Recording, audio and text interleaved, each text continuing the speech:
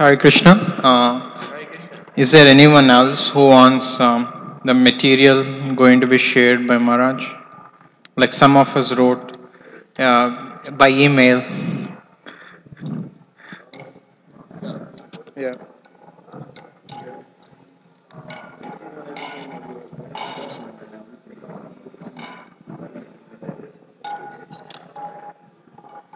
Maharaj compiled some material for the seminar.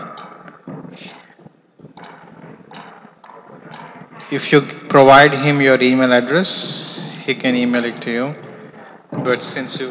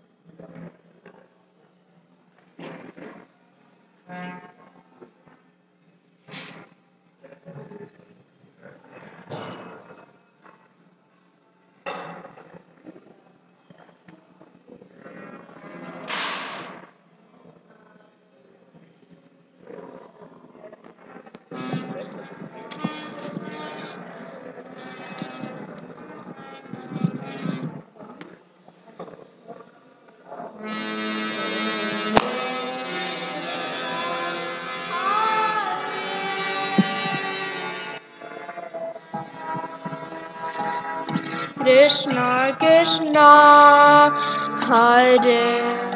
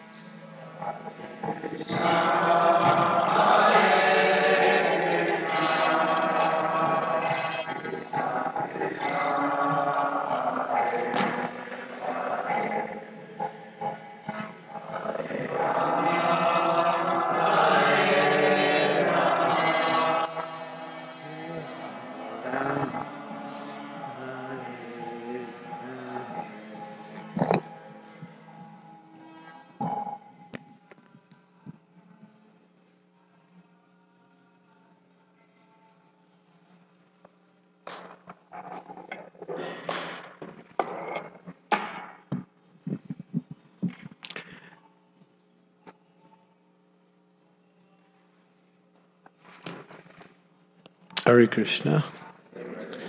Sorry for the delay.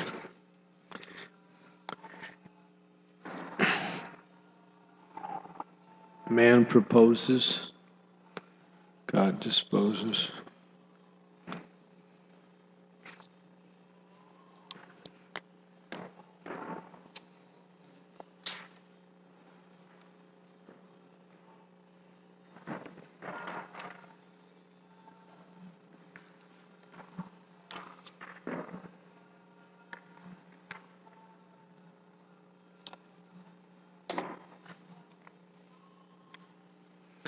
Om Vishnu Padaya Krishna Prastaya Bhutale Srimakte Bhaktivedanta Swami Iti Namine Namaste Saraswati Devi Gauravani Pracharine Nirvisesa Sunyavadi Pastyatire Satarne Shri Krishna Chaitanya Prabhu Nityananda Sri Advaita Gadadhar Srivasadi Gaur Bhaktivinoda Hare Krishna Krishna Krishna Krishna Hare Hare Hare Rama Rama Rama Hare Hare. So this is a continuation of a very important and most extensive subject. It's important because everything we do centers around this basic relationship between guru and disciple,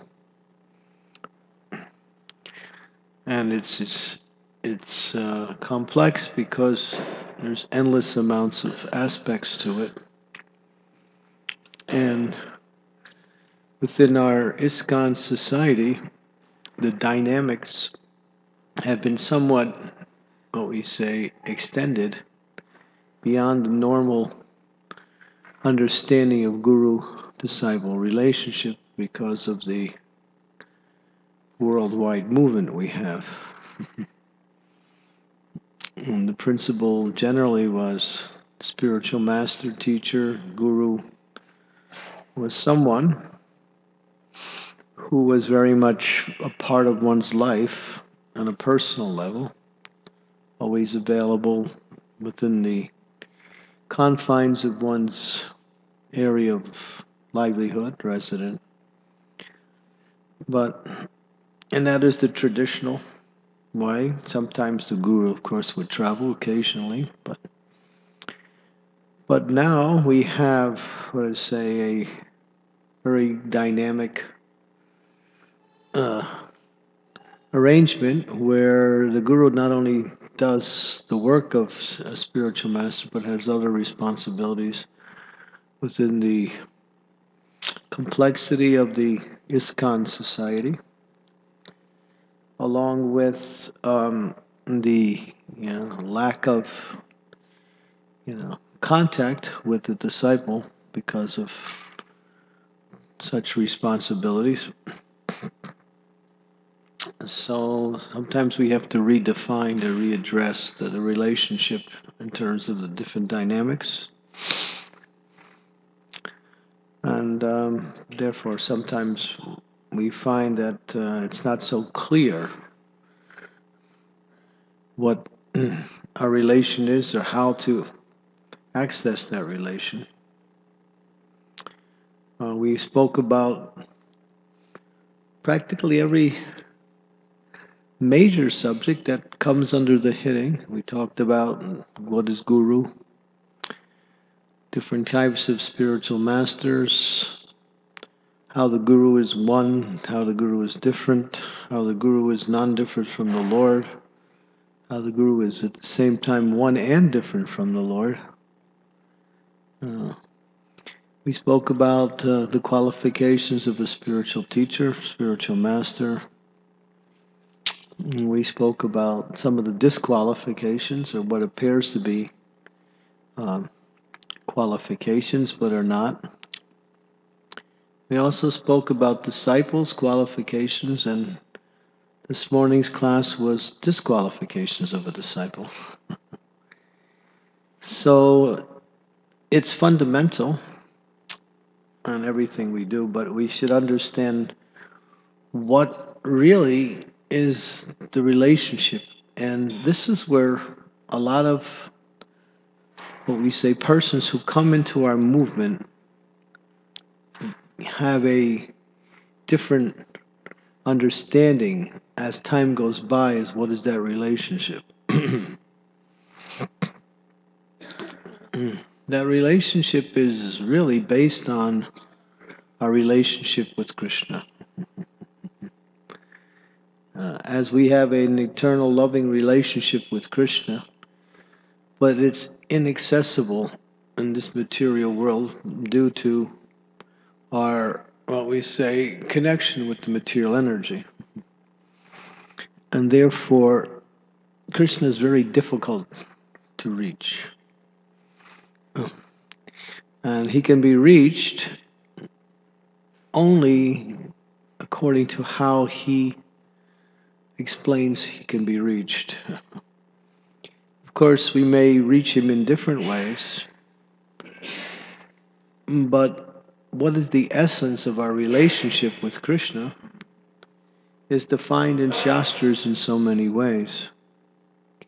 The essence is that that relationship with Krishna is never lost. It's only forgotten. But we don't remember that.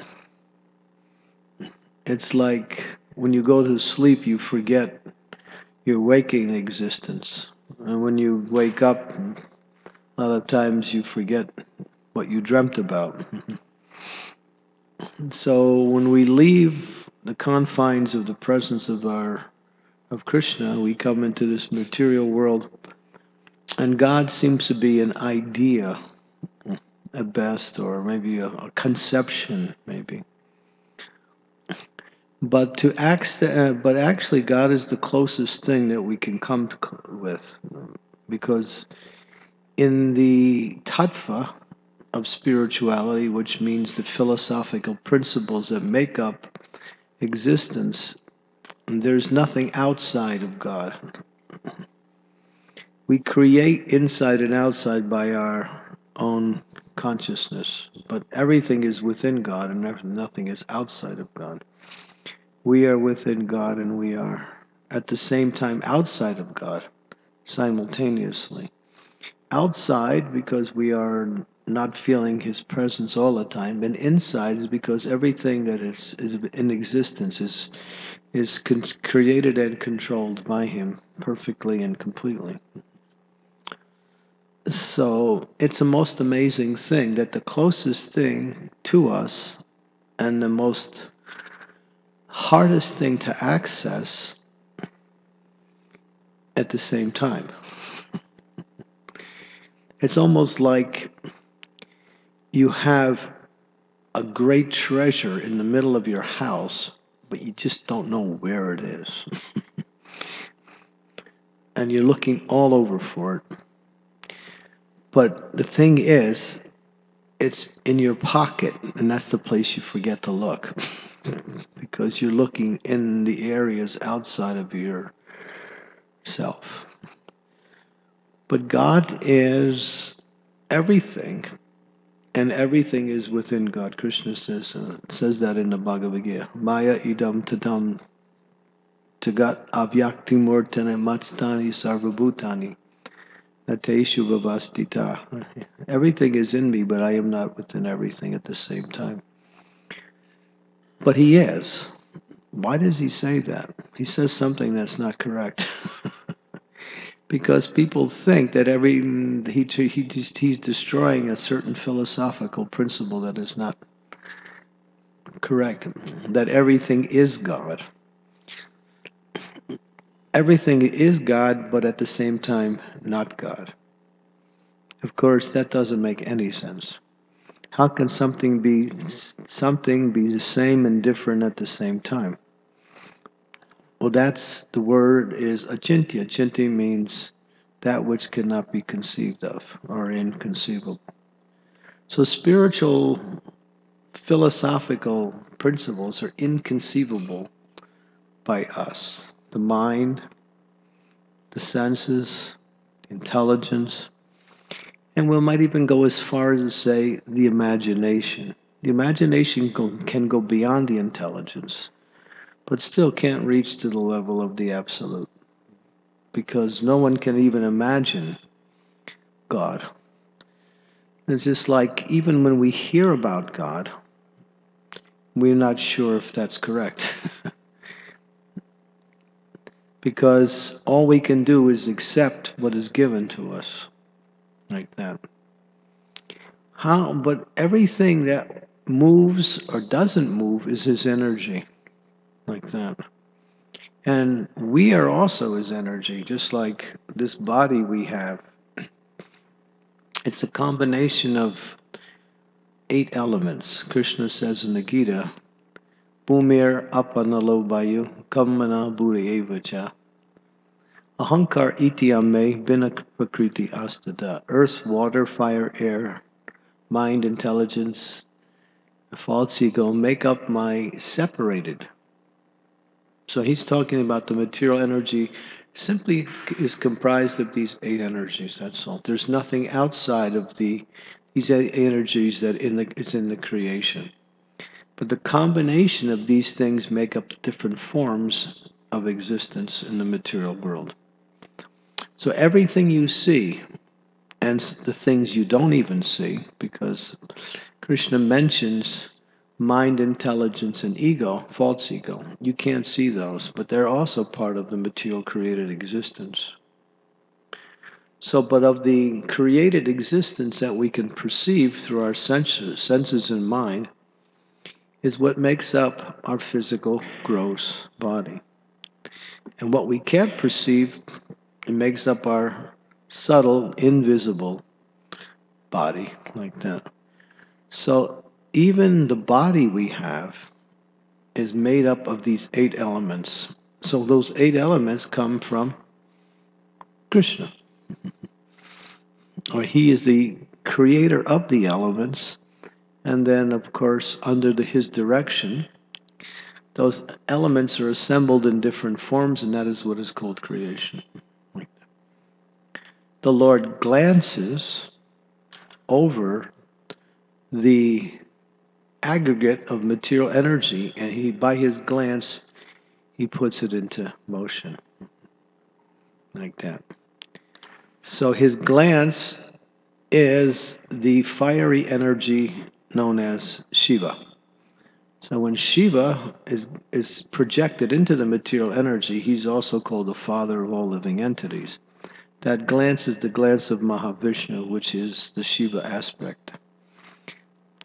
And then he glances upon the external energy, and that moves these elements.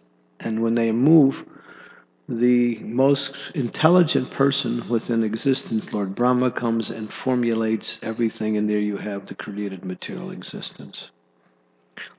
So when you look at it, therefore, everything, both animate, inanimate, is actually the energy of the Lord, and it's activated and what we say, sustained by the Lord, and ultimately is also destroyed by the Lord. So everything, in one sense, is God, but at the same time, everything is not God.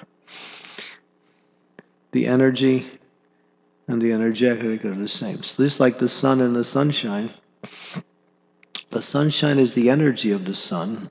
It's also sometimes called the sun, although it's the light of the sun, it's not the sun itself. So that energy is not separate from the sun. There's no question of the sun energy being separated from the sun, but the sun energy is not the sun. But the sun energy is also the sun. So using that example, we get a little bit understanding of how existence manifests itself. Creation exists like that. But beyond all this creative manifestations, there's a realm of existence that is not created and not destroyed. It exists in its own eternal, self-effulgent aspect of its own self. and that is called the spiritual energy, which is not what we say, doesn't have any of the characteristics of the material energy. That is, it's not created, it doesn't change, it's not destroyed, it is not, it needs nothing else within itself to exist. Just like in the material energy, there has to be a combination of the different energies in order for things to happen. But in the spiritual energy, it's self-effulgent, all by itself. That realm of existence is of the same nature of our identity. So we belong to that spiritual energy, but we have no recollection of that spiritual energy. We perceive mostly the material energy and how it works, interacts. Even that is limited in our own experience. So to access God, what to speak of accessing His energies, is practically impossible. It's not practically, it is. As Krishna says in the Bhagavad Gita, Vedaham samatityani vartmanani nani charjunya bhavishyami chabhutani mam tu vedanarakaschana. He says, I know everything in the past. I know everything that's happening in the present. I know all things that are yet to come. I also know all living entity. And then he ends by saying, but me, no one knows. So God, He even says it Himself, nobody knows me. But the goal of our existence is to know God. So how can we do that? By reading books, by philosophizing, by different, means that we create within this realm of, interaction. No, there's only one way you can know God, and that's through God's direction, and therefore that is called the spiritual master. So the spiritual master is the manifestation of God's mercy to know God through His own, what we say, personal example like that. So as we learn about God, we have to learn that from the spiritual master. There's no other way. Krishna mentions that many times. You have to take shelter of my representative. So what is that shelter? There's a qualitative consciousness that is necessary to access the shelter of the Lord through the spiritual master. One cannot simply remain the way they are and still understand God. There has to be a transformation of consciousness, which will also, what we say, cause a transformation of lifestyle. Because as our consciousness changes, our values also change. And as our values change, our activities change. And as our activities change, everything changes like that. So it begins with changing consciousness. So what is our present consciousness? Our present consciousness is that we are the center. And we see the world in relationship to ourselves. That is a wrong conception. Because of that wrong conception, everything we do is wrong. Everything we do is wrong because we see the world according to our own consciousness. Therefore, we have to see the world and we see ourselves according to the way God sees us. And because His vision is perfect. So the spiritual master teaches us how to see everything through spiritual vision, or correct vision, we might say. So therefore, in order to access that knowledge, one has to perform the activities of a disciple. So being a disciple is not a small thing. And that's why very few people take to spiritual life, because they're not willing to make changes in their life. Most people think spiritual life is another form of material enjoyment, where I can enjoy in a better way. There is the element of enjoyment, which is paramount in spiritual practice, but it doesn't come by way of, our present perception of what enjoyment is. It comes by way of God's perception of how enjoyment is accessed. So in order to access that element of supreme happiness and enjoyment, one has to connect with the path or the consciousness that is conducive to that enjoyment, which is God's way for us. And that's the message of the spiritual master. So what the spiritual master says is like what God says. Now that's a strong statement. People will take exception with that. How is a mortal person able to somehow or other be the person that speaks on behalf of God? Well, that ability, or we might say that empowerment, is coming from the Lord Himself. So as the Lord empowers someone to speak on His behalf, that person can do it. Because, as we mentioned before, God is within everything and everything is within God. So God is not, He is the most prominent thing in all, but His existence is not perceived through sense, perception. His existence is perceived through a medium of activities which changes our consciousness and brings our consciousness to the realm of understanding our relationship with Him and with everything else simultaneously. Because when you understand your relationship with God, you can understand your relationship with everything. Now, if you try to understand your relationship with everything without understanding your relationship with God, which people do, you will never understand your relationship with everything. Because everything is under the control, motivated, controlled, and originated within God.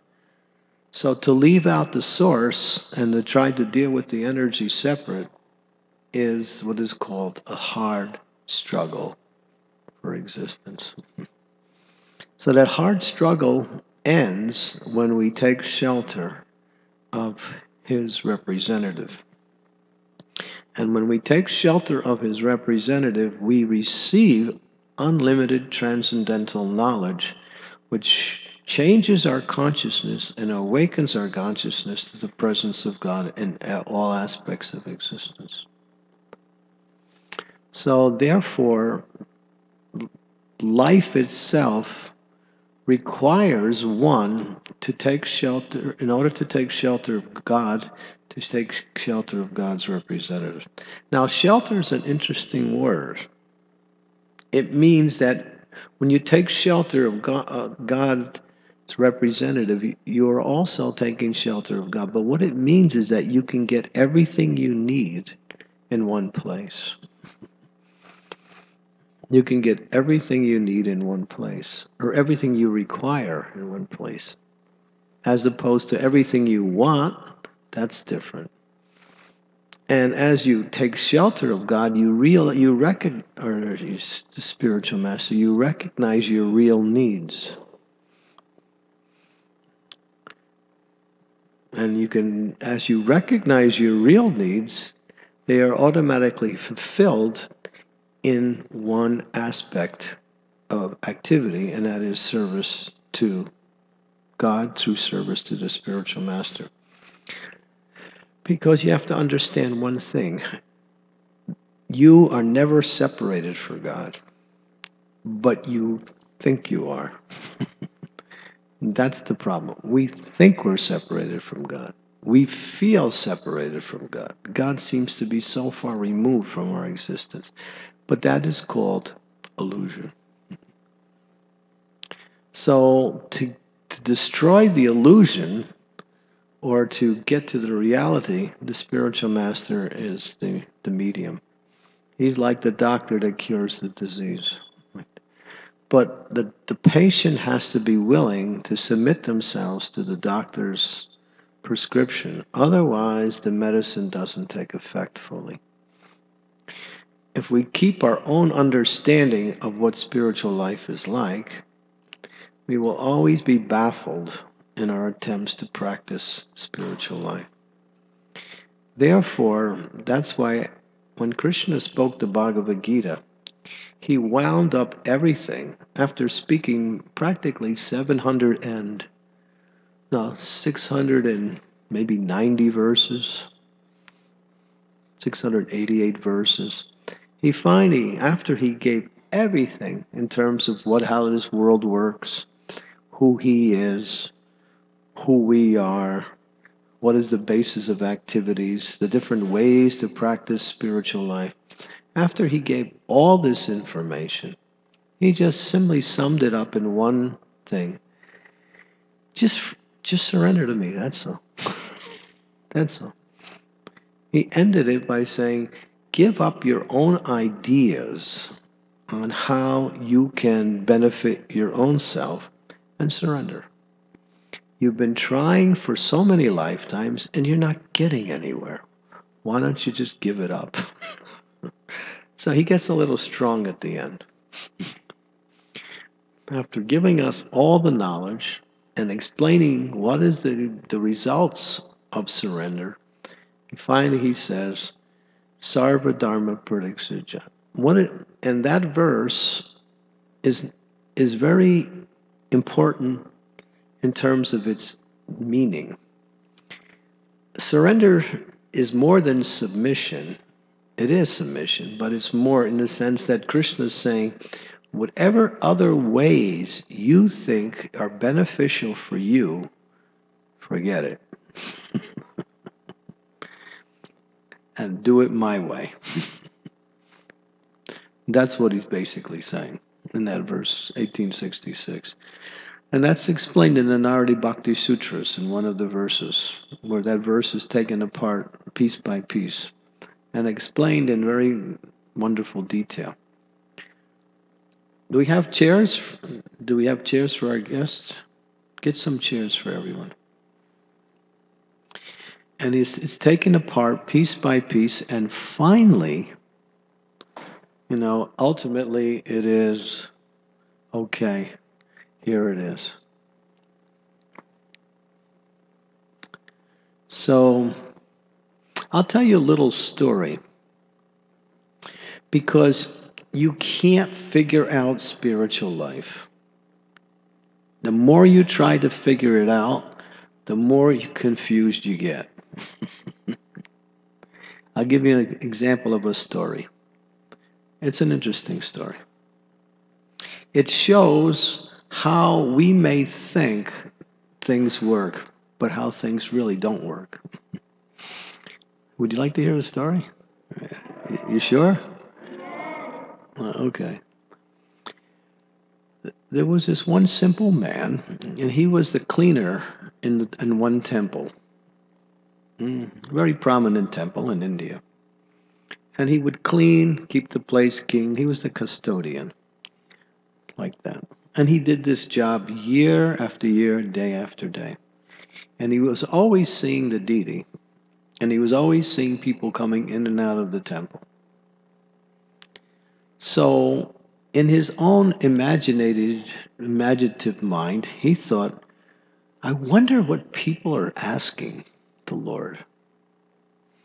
I wonder what they're saying to the Lord. So many people come and they offer prayers. I just wonder what it's like.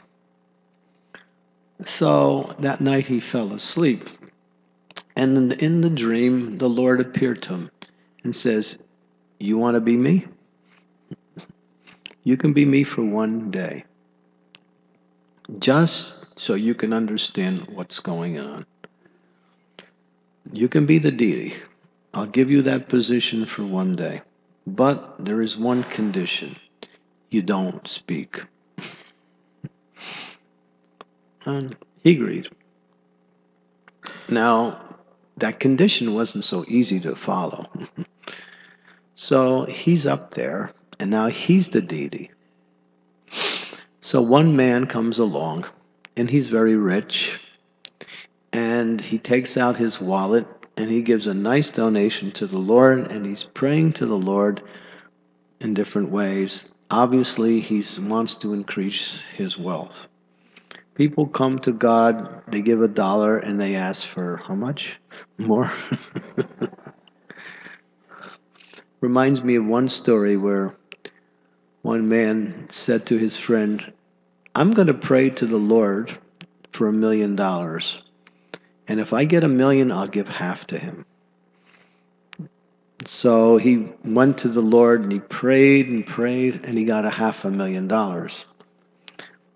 And then he didn't give anything to the Lord. So his friend said, well, said you were going to give him half. He said, I prayed for $1 million and I got a half. That means he already took his half.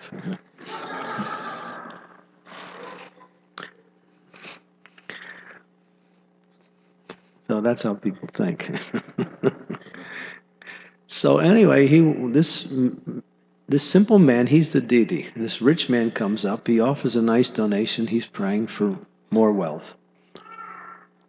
So in his prayer and in his hurriedness, he forgets his wallet, right by the deity. So a poor man follows, and he's saying, my dear Lord, I can hardly eat from day to day. My family is starving. I'm struggling so much. Please provide something for our family. And then after he makes a very sincere and very humble prayer to the Lord, he looks down and sees this wallet. And he's saying, oh, thank you, Lord. That was fast. So he takes the wallet. Now, a third man comes in and says, my dear Lord, I'm a sailor.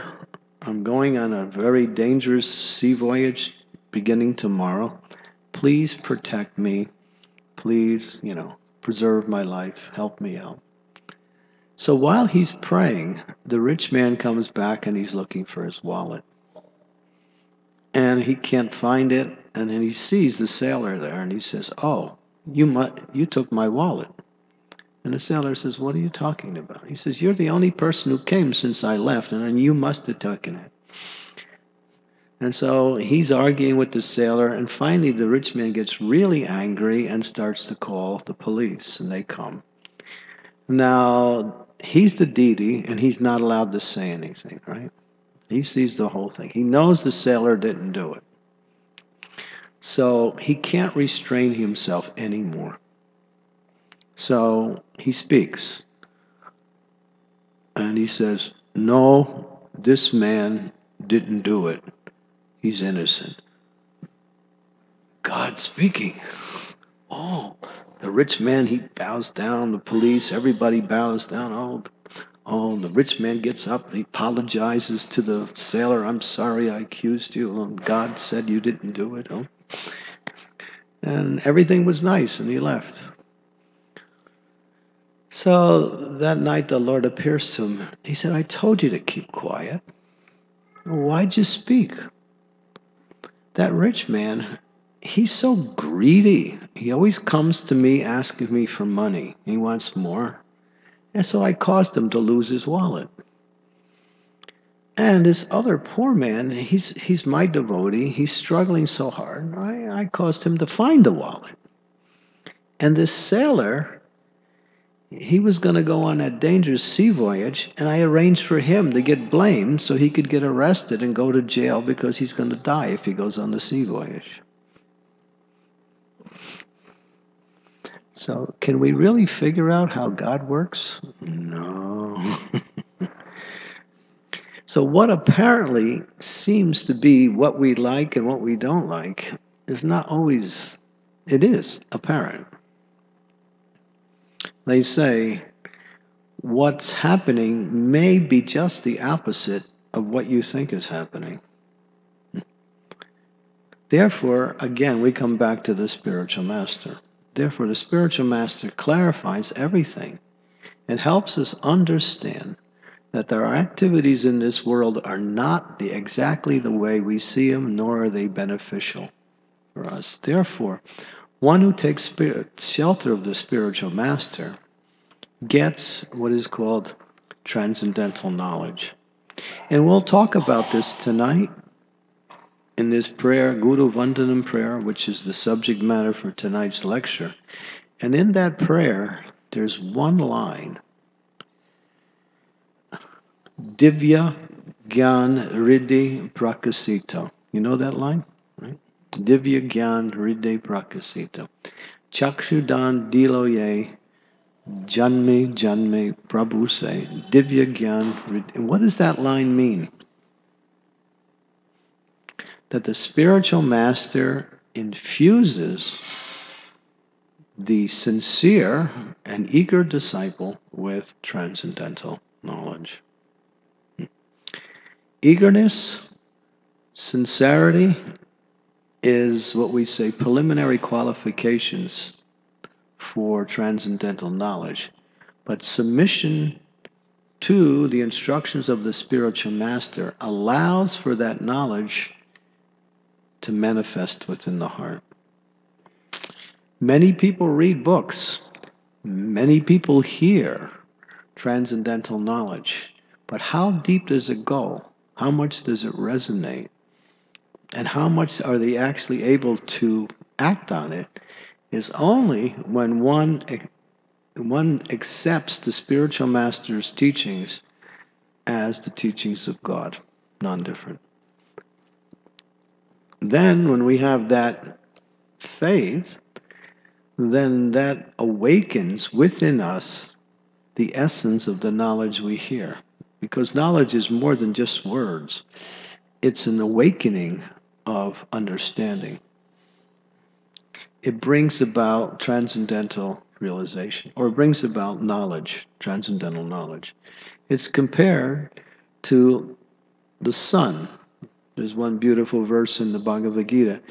Just like when the sun lights up everything by its presence in the daytime, transcendental knowledge lights up everything within our life. It makes everything completely clear. So that transcendental knowledge cannot be had by reading books. It has to be infused within you by the presence of the spiritual master who blesses you with transcendental knowledge when you please him through your execution of devotional service like that.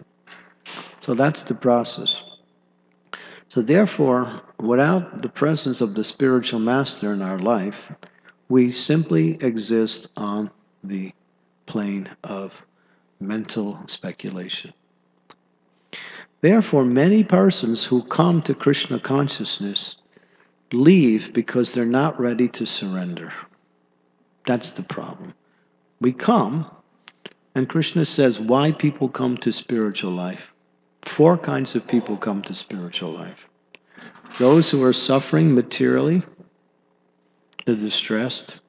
Those who are looking for some economic gain, something material through spirit. God owns everything. Therefore, if I just go to God, He can give me some of it. God owns everything. Therefore, if I go to God, He can give me some of it. He'll share it with me. And my way to get it is through prayer. And the third one is those who are curious. What is spiritual life? What is it all about? And the last one, and the best, is those who are looking for the absolute truth. Those who are seeking God as the goal of life. So 4 kinds of people come to spiritual life, but the first 2 come for material reasons. The third one comes from a quasi-spiritual reason, and the last comes for the best reason. So generally, we say that when people come to spiritual life, when they get their material desires satisfied, or when they get some relief from material distress, then they go back to the material world again because they've achieved their goal. But the real goal is to understand what is our existence, what is God, and how to relate to God in the most perfect and when we say most perfect way. And that only can be accessed with the presence of the spiritual master in our life. Therefore, a spiritual master is what we say the merciful manifestation of God, because he's giving these things freely to each and every one of us. Otherwise, we can't access it ourselves. There's no way. Any questions? Yes, Karuna, Parma Karuna. Maharaj, I'm asking the same question which I asked yesterday. The Uttam Adhikari or the highly elevated spiritual master can infuse bhakti by seeing or talking. Can you? You gave me the explanation yesterday, but can you elaborate this? He's empowered to do that. So how it is possible? Just by seeing you, he just infuse the bhakti. When the wood is wet, the wood will catch fire. And when the wood is wet, the wood will not catch fire. When the wood is dry, it lights. So, if the wood is in presence of fire, it doesn't immediately burn if it's wet. Only when the wood dries out will the fire begin. Right? So, sadhu sangha sarva sastri hoy labamata sadhu sangha sarva siddhi hoy. So what does that mean? That we continue to take association with sadhus until our consciousness reaches that stage of receptivity. Then immediately knowledge enters within us as a feature of our existence and not something on the intellectual level.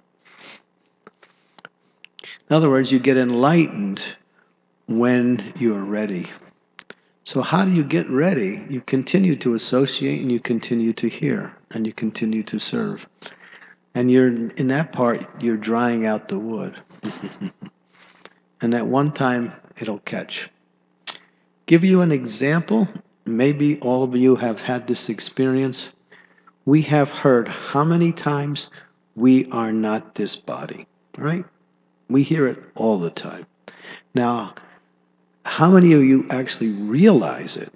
Realization is different than hearing it. Realization means it goes to the heart and you say, yes, it's true. So you hear it how many times?